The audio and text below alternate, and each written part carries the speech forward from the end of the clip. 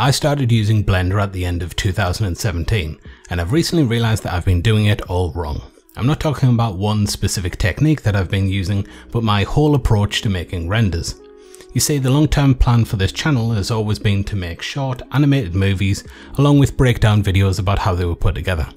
And as I've started working on those animations recently, I've noticed that my old methods really aren't fit for purpose a lot of the time. Let me explain. So my old workflow would look something like this. I would make a mesh following all the rules that I've been taught about how you should make 3D models. Nice clean quad topology, good edge flow, no end guns, avoid using booleans, etc. Then I would unwrap the mesh and get a nice flat UV map with no stretching. Finally, I would export that to some sort of PBR texturing tool like Substance Painter, and I would add all these nice high red textures with loads of detail like cracks and smudges and all the rest of it. Or I would make a really complex procedural material that would do that automatically using nodes. I was treating 3D modeling as if each render was the sum of its parts. I had to do everything 100% to the best of my ability in order to get the finest quality renders I could make. These assets are from the Harry Potter video that I made about a year ago, and they're a good example of what I'm talking about. I probably spent a few hours each on these.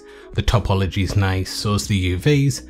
They've got all these nice fine details, like there's wax strips on the candle holder and there's fingerprints on the ink pot, and this is what it looks like in the final render. None of that stuff is visible in the slightest. I could have knocked up some really simple models with basic textures and the final render would have looked almost exactly the same. Total waste of my time. So as I've been making animations recently, I've started to realize that a render can actually be more than the sum of its parts as long as you know how to put everything together. All that really matters is the final frames, and there's ways of getting the same sort of quality with much less work. So I started watching videos of how other people work, and I noticed they take the same approach too. So one of the shots I'm working on right now is for a cyberpunk animation. I made this vending machine just by throwing all of my old rules out of the window, and the whole thing came together in a fraction of the time it would normally take, and I think I probably got a better result because of it. I didn't bother measuring out the scale of individual parts, I just eyeballed them. I didn't create a nice UV map or procedural texture, I just threw a few photo textures in there, cube projected the UVs, and I moved things around until it looked good. Not only is this a faster way for me to work, but it also leads to a lot of happy accidents. I didn't plan to add this access panel on the side of the model, but the texture had this nice feature on it, so I incorporated it into the design. Did I bother to nicely cut out the panel and create all the handles and stuff from scratch? No. I just grabbed the knife tool and I quickly cut those suckers out of the mesh, then extruded them out. I did this quick test render just to see how it looked, and I think the results are pretty good.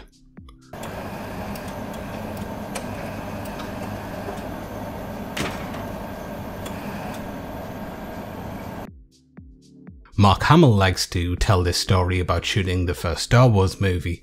He was worried about continuity problems at one point because in the scene with the trash compactor he's got wet hair, but the next scene was shot days later and his hair was dry. And Harrison Ford turned around and said, "Kid, it ain't that kind of movie.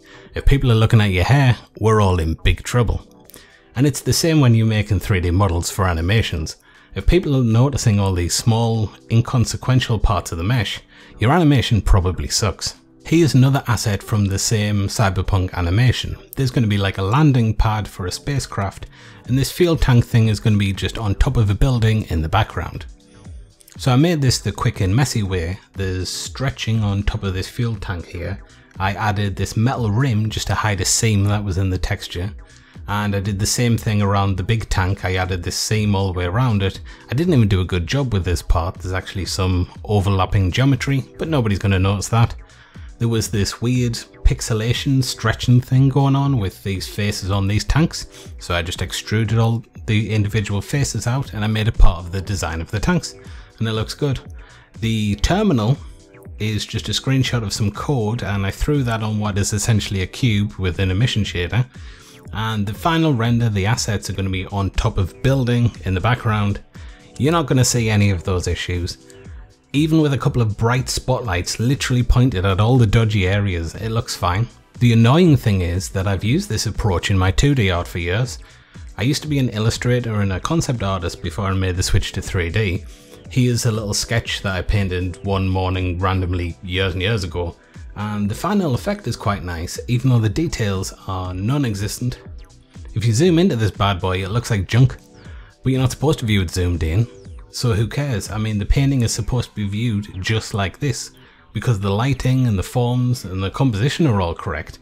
It doesn't matter if it doesn't hold up to scrutiny, because that's not how it's supposed to be viewed.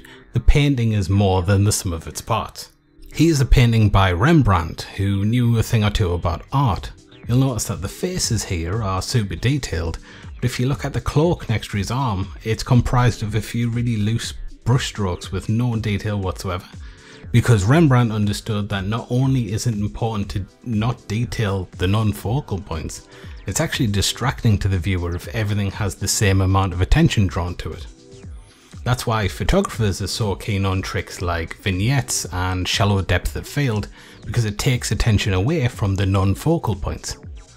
There's other benefits to creating art like this too, other than just the speed that you can work. I mean, I've found that the meshes that I'm creating are actually usually less dense, lower poly, and because I'm not importing 3 to 5 high-res textures for each material, the render times are loads faster too. Now before you start typing loads of angry comments, yes, there are some caveats to what I've just said.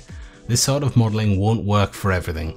If you're working on a character, for instance, or a hero asset, i.e. something that's going to be viewed really close up to the camera, where the details are kind of a point, then yeah, you're going to have to do things properly. Similarly, if you're working on some sort of group project where other people are going to be using your files, like on a movie or a game, you're going to want to do everything by the book.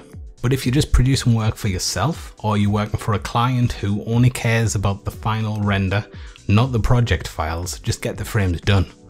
Don't confine yourself to a bunch of arbitrary rules, because at the end of the day, the final result is the only thing that matters. Nobody's going to see your clean topology or your fantastic UV maps, okay? They only see the final frames. So I would have probably spent 30 or 40 minutes on this aircon unit in the past, but doing it the quick and dirty way, it took me, I think, about 10 minutes. The final result in an animation would be no different. If you'd like to see some more videos of me making this animation, tutorials, behind the scene, workflow videos, things like that, you might want to check out my Patreon, because I'm posting that stuff on there. There'll be a link in the description. I hope you found this helpful, guys. This was definitely a bit of a eureka moment for me, and it's completely changed how I look at 3D modeling. I'll catch you soon with another video.